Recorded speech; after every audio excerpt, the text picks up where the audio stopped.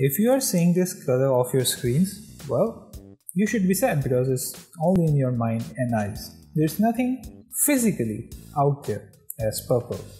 But why do you see it then? Intro. When seeing a color, we go through a simple process. First of all, what it is that you think of what is a color.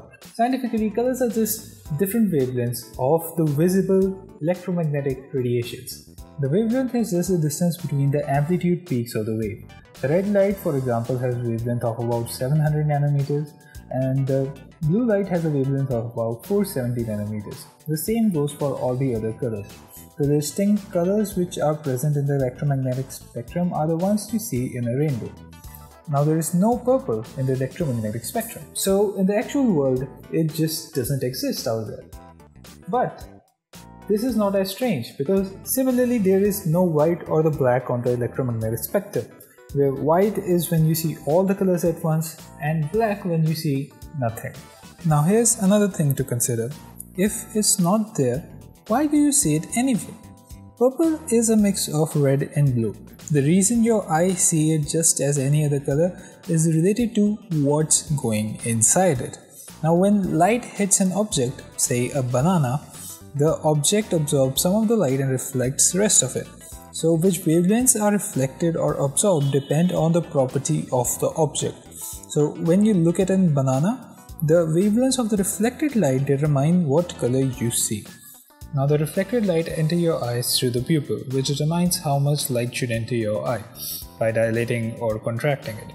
So when the light enters your eye, it hits the back side of the eye where your retina is. Now this is where the cones come in. Now cones are one type of photoreceptor cells. Now the tiniest cells in the retina that respond to light. Most of us have about 6 to 7 million cones, and almost all of them are concentrated on the 0.3 mm spot on the retina called the fovea centralis. Not all of these cones are alike. About 64% of them respond more strongly to the red light, about third are set off most by the green light, and another 2% respond among strongest to the blue light. That's why red, green, blue are the primary colors. The human eye can only detect these three colors. Okay, how about orange color? It's right there in the electromagnetic spectrum, but our eyes have only primary color detecting cells. So how do you see the difference between a pure orange light straight out of the spectrum and a mixture of red or a green light? Well, a human eye really cannot tell a difference between the pure orange light from the electromagnetic spectrum and a light which is a mixture of red and green. Physically, the difference, if you were to differentiate between the light, you could use a prism. The pure orange light from the electromagnetic spectrum would not split into anything. However, the one which is a mixture would split into red and green. So whatever our eye see is just because of these combination of the primary colors.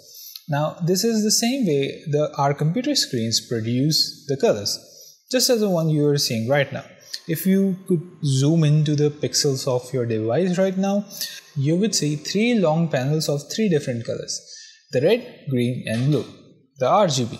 So all the colors and all the images you see are actually just from these three colors.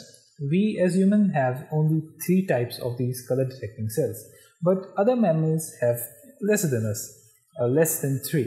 But some birds like the hummingbird can actually have more. They have 4 types of these photodetector cells. Now the fourth one is for the ultraviolet light. So we can't even imagine that. Sadly, most mammals have less than 3. So the next time you see a goddamn orange object, just remember that what kind of shit is going on in your eyes. Well, so that's it guys for this one. I hope you guys liked the video. Smash like, hit subscribe, and I'll see you guys in the next one. Goodbye.